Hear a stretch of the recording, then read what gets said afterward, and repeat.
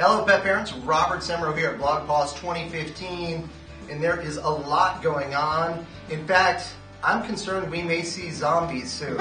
The good news is we have Peter Shankman, who is the author of Zombie Loyalists. Peter, thanks for joining us. What brings you to BlogPaws? Good to be here. I'm actually keynoting the opening session day one today. So I'll be talking about customer service and how you can get your audience and make sure people listen to you. And I'll be lobbying for cats because I'm a cat person. I walked around yesterday and it was like 99% dog people. And they're like, here's some dog food, I have a cat. Here's some dog, I have a cat. And literally over and over again. We've got to get you to the cat style. Seriously, there's a cat lounge here. Come on, people.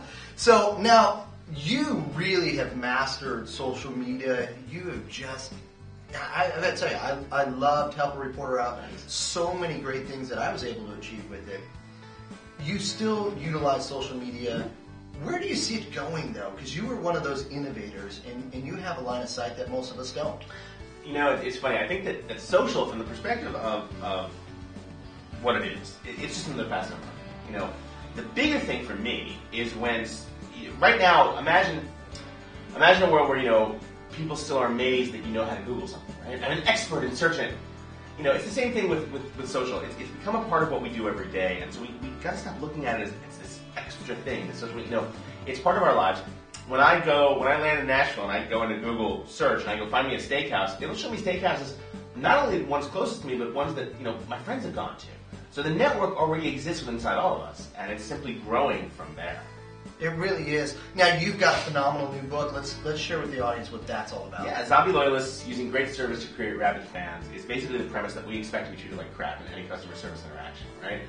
We don't expect people to recognize us. We don't expect people to know who we are. We don't expect people to give us anything more than the time of day or do exactly what they're supposed to at the bare minimum. Zombie Loyalism comes when you do just a little bit more.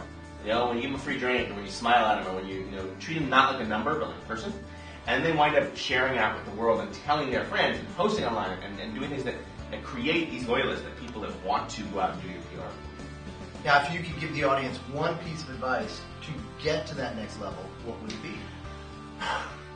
Again, we expect to be treated like crap.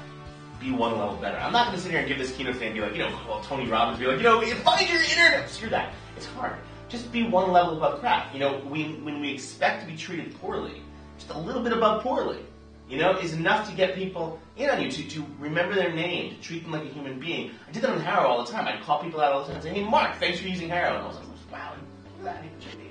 So it's what can you do to just make that a little bit more?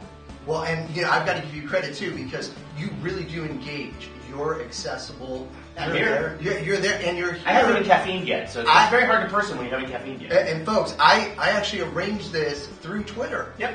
So that just goes to show you are engaged and you can be reached, and that is that. I was shocked. You can't fake it. Yeah, it really is. Now, for you, what excites you right now about the technology world, and maybe how we can use it in the pet world? What excites you? Great question. I think that the ability to use video pricing has come down very cheaply. It's very easy to create something and share it automatically, whether through your phone or through a GoPro, whatever. Being able to share things from a pet perspective really sort of opens that door. I saw 3 different dogs, not a cat, mind you, but 3 different dogs walking around yesterday with GoPros on them. That might be a bit much, but to be able to share information in video and show people what you're doing in real time.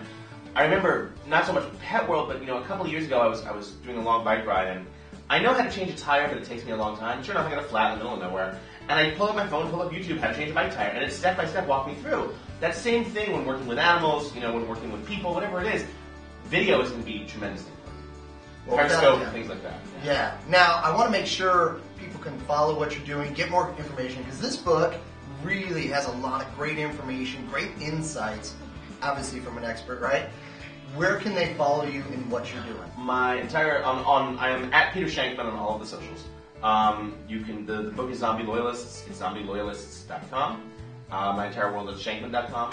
And yeah, I'm pretty accessible. He certainly is, folks. Learn from him. These are the kind of experts that help transform the things we do. Take advantage of it. Peter, thank you for everything you're doing. We really appreciate it.